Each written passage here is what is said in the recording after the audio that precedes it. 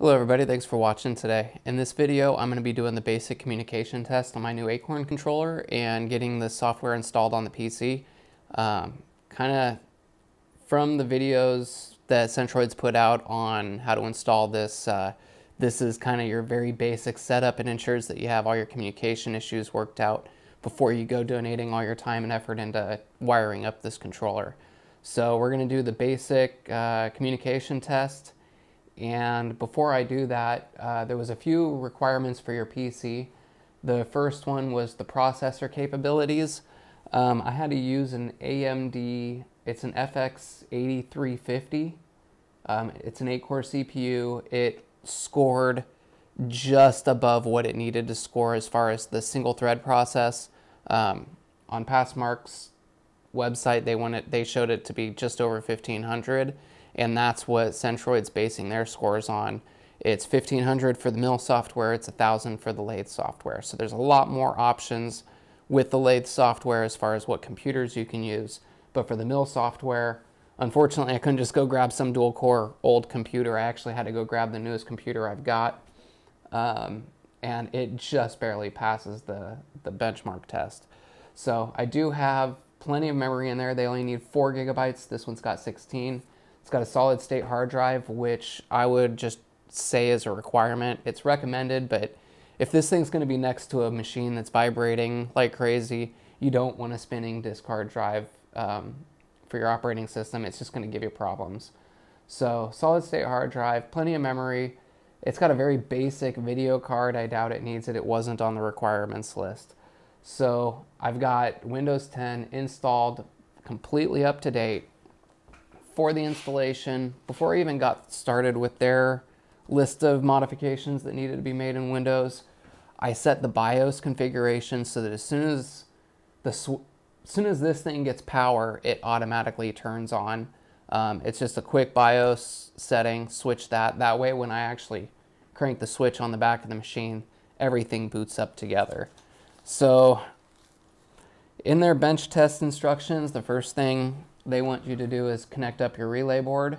So I've got my relay board mounted on a rail mount for a 35mm DIN rail. Again, I went to thingiverse.com. They had these, just typed in Acorn relay, and I'll have to mount that to a piece of railing, but it holds it. And then the same thing, I went to the same place, got the mounting box for the controller itself.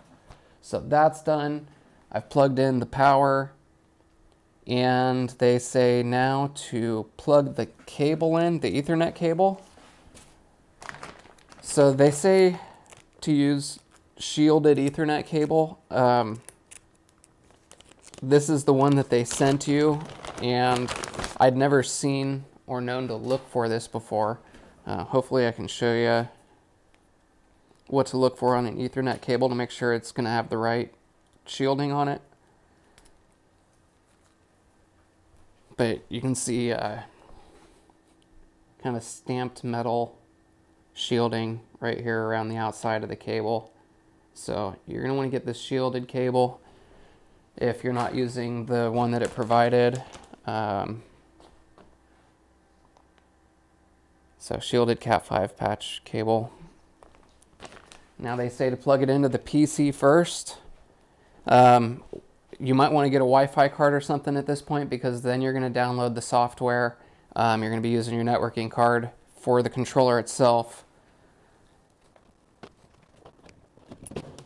Alright, so we've got that connected. And we can go ahead and plug the power cord in, which I'm going to grab an extension cord real quick. Alright, so let's go ahead and plug it in. Hope nothing smokes. Lots of lights everywhere. It said to check for a pulse, which is, I can see the blue light right here flashing. It flashed really fast, and now it's just a slow flash. And we got lots of LEDs on. No smoke, no smells. Everything's looking good. Now, let's see. At this point, they tell you to go ahead and set up the PC. You're going to want to, I'm going to put a link in the video comments here, or the description, that shows you where to go watch that video, because it's on YouTube. He does it quick, he's to the point, and he works for Centroid, so those are the proper instructions. Is watch this YouTube video. He's going to go over updating the PC, setting the automatic time selection off, making sure you have user administrative account functions. You don't want any notifications coming through on your computer, and even after setting all that up, I still got a notification here. So I found another place to turn off all notifications, because you don't want that messing you up on a job. All of a sudden you can't hit emergency stop because the screen's clogged up with notifications. That'd be no good. So there's another area in the user account control features where you got more notifications to clear off. You got to turn your firewalls off. You want to turn your power options all set up so that it doesn't go into sleep mode. The monitor doesn't turn off, the hard drive doesn't turn off, the USB doesn't turn off. So you're going to want to get all of that taken care of, and I highly recommend watching their video to make sure you get all those steps done. And then it's time to download the software. You're going to download the software. Once you run it, it's going to give you a little Windows Defender block, hit more info, run the program anyways, and then that's where I'm at. So let's go ahead and start the software.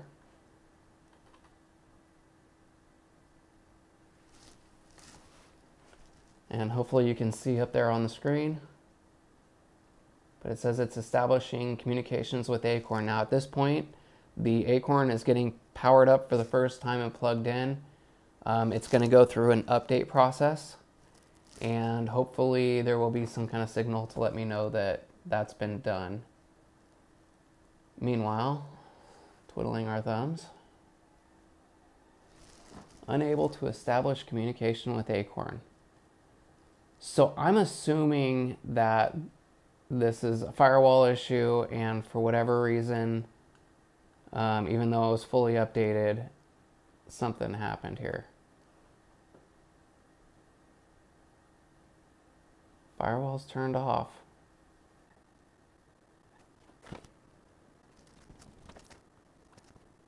Well, my favorite thing to do whenever I have issues is restart.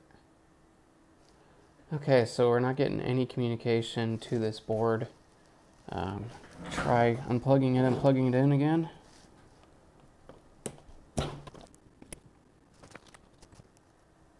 Okay, so it's still timed out. Alright, so this is frustrating because I've double checked my firewall stuff. I went step by step through every single one of their checkboxes, made sure I had Windows configured correctly. Go ahead and unplug this and plug it back in. This should have been easy.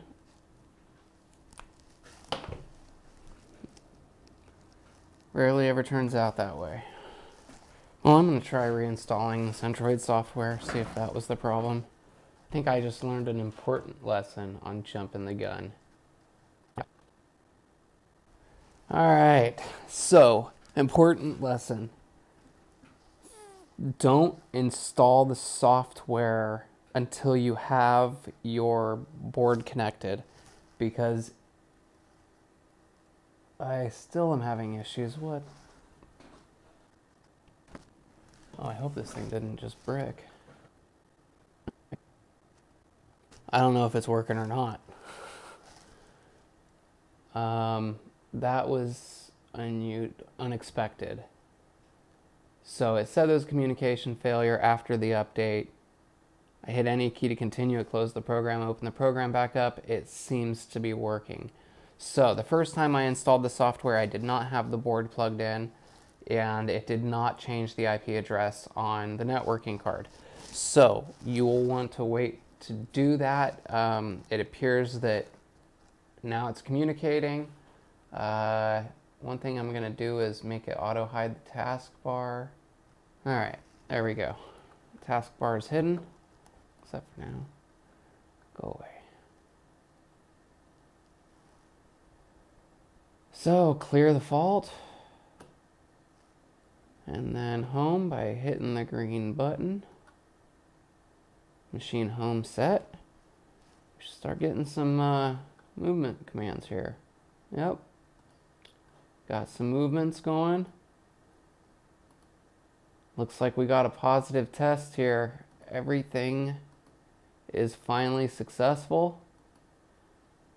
As far as my W, I'll need to figure out how to change that display. I need to, yeah, I'm not digging this too much. So I'm going to shut down the software, exit CNC 12. Usually you'd park the machine. That way you didn't have to spend forever homing it tomorrow and you'd boot it back up. Exit CNC 12. All right. Now at the taskbar hidden, I wonder if we get a better resolution here.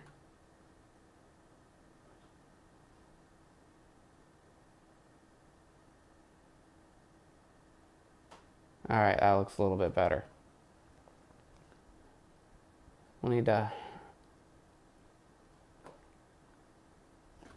All right, so we have successfully finished the bench test. It was not as easy as I was hoping for, and it's done.